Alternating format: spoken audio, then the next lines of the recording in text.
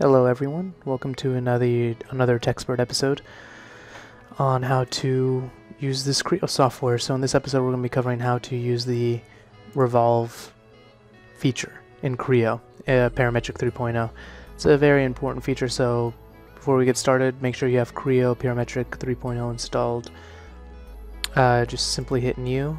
Once you have it open, we'll be using the part, solid, and we won't use the default template. You can name this whatever you want. We'll just name this Sum Revolve. And we'll choose an empty template. We don't want to copy the associated drawings. And here you'll see a blank screen. There's not going to be any planes. So we're going to go ahead and enable that. We're going to click right here that says plane. And you'll see your datums 1, 2, and 3, or your X, Y, and Z planes pop up on the screen. Go ahead and click this in the model tree, click your object rather than a specific datum, and I'll go ahead and specify what this means a little later. So what we need to do first is sketch an object that we're going to revolve around a certain axis. So first we're going to go to sketch. We're going to go ahead and select datums 1 and datums 3. Now these datums can be changed at your discretion. What this simply means is we're going to be drawing on one plane with a reference to another. So for example, we can draw on the X plane with regards to the Z axis, which means that we'll be drawing the shape up and down on the X plane. So we're going to go and hit sketch. And for this one, let's mess with line chain first. And we're going to go ahead and just sketch an object that looks like this, kind of like half of a T, and then we'll hit the middle mouse button. Now you can change these dimensions to whatever you want later, but for right now this is just a video on how to use the the revolve option on Creo.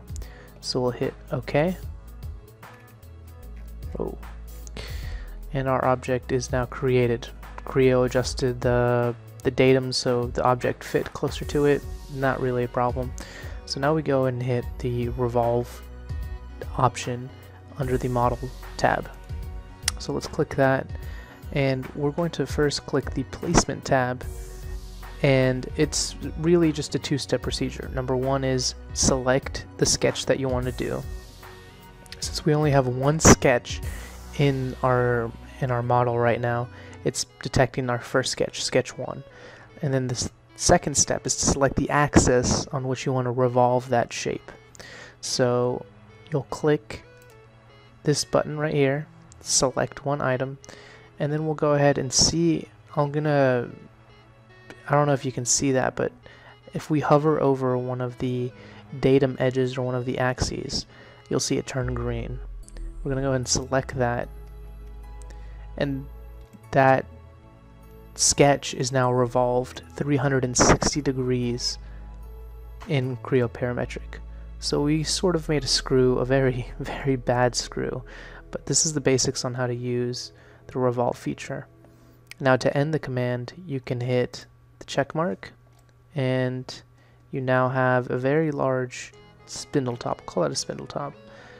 From here you can edit the screw for however you wish, but just you can exit the video now if that's all you needed to see, but let's go ahead and do a little bit more with the revolve tool. So I'm going to go ahead and delete my revolve, and we're going to go ahead and sketch. We're going to use the previous planes because it doesn't really matter for the purposes of this specific video. So let's say, what would have happened if I would have revolved, let's say,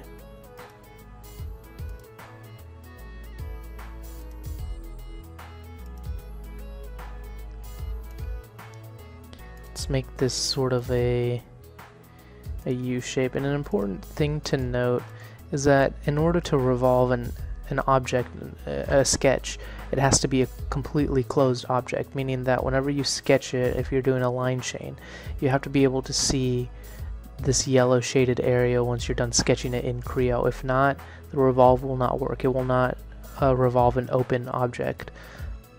So we're gonna hit OK, say that that's done, and let's go ahead and revolve this. Again, go to placement, select one item, and we'll revolve this right here. And you see we've kind of created a spool. And what's cool is that, or what's useful I should say, is that Creo lets you see what your beginning shape was to begin with.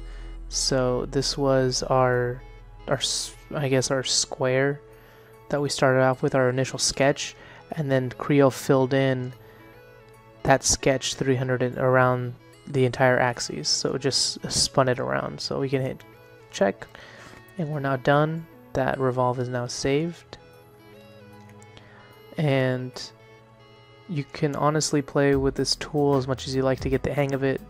Again, it's just two basic steps. Number one is creating an appropriate sketch, a closed object sketch, and then number two is hitting the revolve tool to revolve it around an axis, whatever axis that you want, and that'll make an object. It's really useful in creating screws, flanges. It's really useful in creating an object that would be otherwise tedious to do using simply the extrude tool. So the revolve tool lets you basically fill in the blanks by giving Creo an initial sketch. I hope you guys enjoyed. If you did, please hit subscribe for more Creo basic tutorials.